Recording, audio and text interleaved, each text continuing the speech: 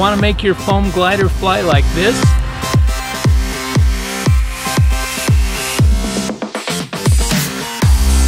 And stick around for this episode of the Sonic Builders Club, and we'll show you how to build your very own Sonic glider launcher.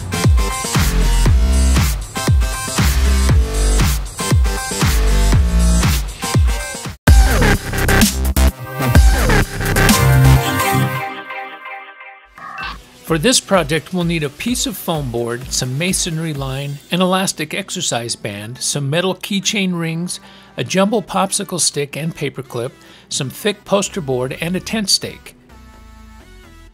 I'll give you a link to step-by-step instructions that include the template pages at the end of this video.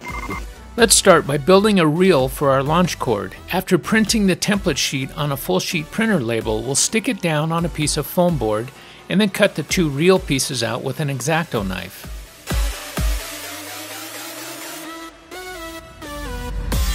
And now we'll slide the interlocking reel pieces together and add some hot glue on each joint. Now it's time to cut the exercise band into 1-inch wide strips, and the easiest way to do that is to leave it inside the package and mark 5 lines 1 inch apart. Then we'll cut the strips with sharp scissors. You should end up with 6 bands.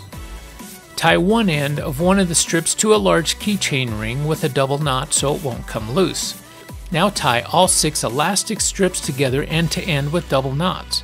With the ring around one of the tabs on the reel, we can start to wind the elastic, but it's really important to count the number of wraps as we go. After the last wrap, write the number of wraps down so you won't forget it. Now we'll tie a double knot in the loose end of the elastic and then tie on the masonry line with a double knot. And now we'll start to wind the masonry line onto the reel, keeping track of the count as we go. We need to wrap 4 times the number of lines as we did elastic. So for example, if we wound 18 wraps of elastic, then we would want to wind 72 wraps of line. After the last wrap, cut the line and then tie on a small keychain ring that's about 1 inch in diameter using a double knot.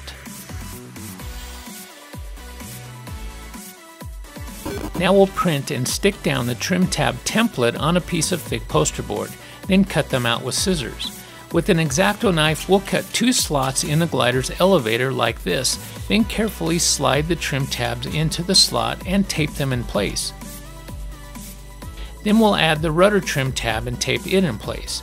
Now we can attach the stabilizer in the glide position like this.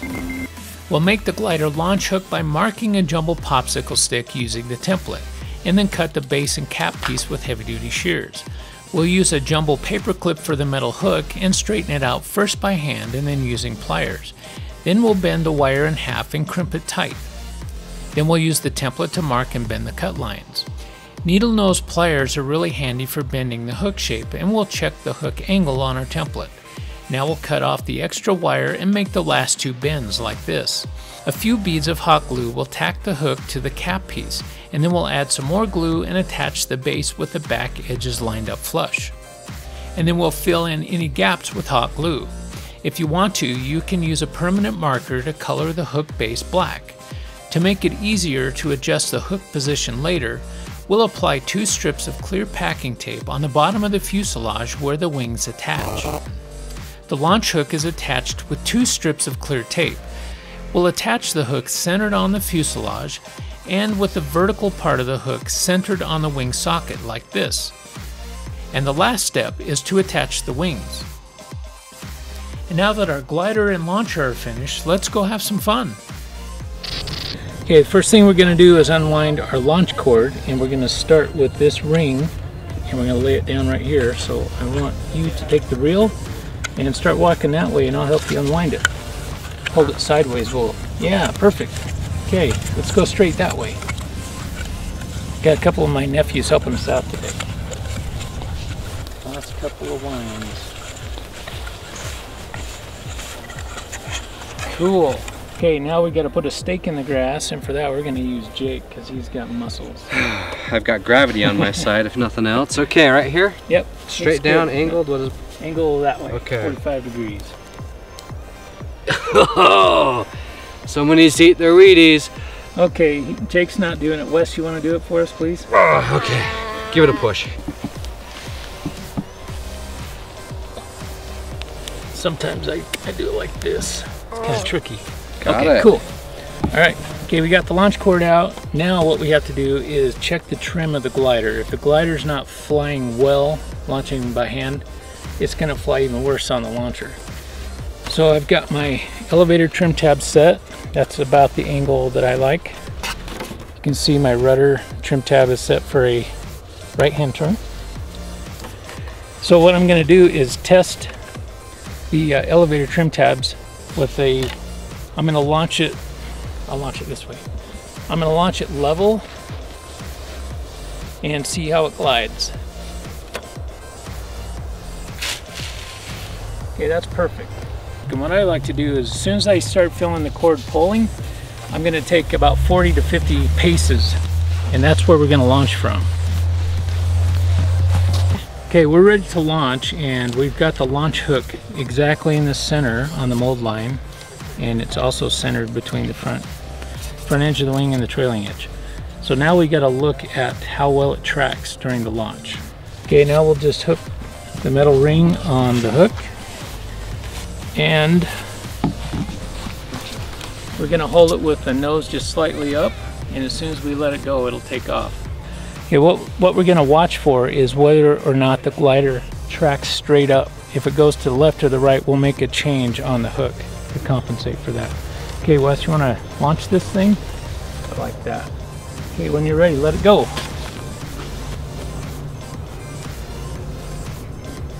Okay, that was tracking slightly to the left, so we'll have to make a change. All right, you can see I've moved the hook over to the left slightly, and you can do it in little incremental moves. And we'll launch it again and see how it tracks. Cool. Now come around the back of the glider. All right, are you ready? Okay, let her go. That's much better. In case you're wondering what all this white stuff is, it's ice. There was a church group of kids ice blocking down this hill behind us before. Looks kind of funny, because it's 100 degrees out here. All right. Here we go. Are we clear for takeoff? Sure, you're number one on the runway. All right, let's do it.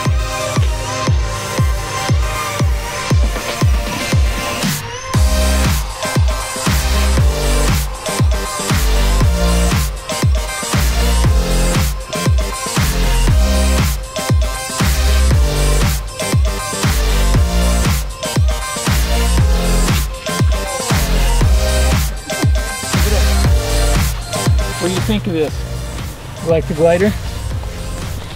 It goes higher than you could throw it, doesn't it? Hook it on there. Awesome. Are you ready? Yeah. You need to take it back. Let it go.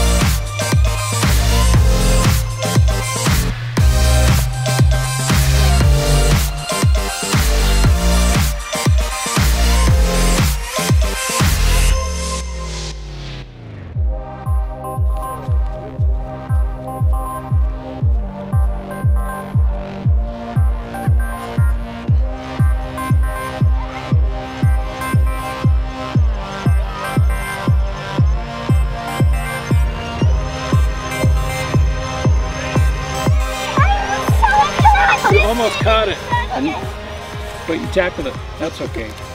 I have glue that'll fix gliders. And we have another one. That was a great tackle, bud. That was awesome. Yeah. I was so close. See if it'll fly. I'm guessing no. Yeah! Yes! Record flight! That's about 10 feet. That's about how far they flew when I was a kid. In the project instructions, you'll find instructions on how to properly wind and unwind this thing. And there's a reason why, folks. This is what happens when you try to shortcut it and skip steps, which I did. Shh, don't tell it was me. You get a big nasty mess, just like that one. You can download step-by-step instructions that include the template sheets by clicking on this link. And if you like this project, please subscribe to our channel and check out our other projects. Thanks for watching, and we'll see you next time for the next episode of the Sonic Builders Club. Okay, so let's try this. Move the wings forward a little bit.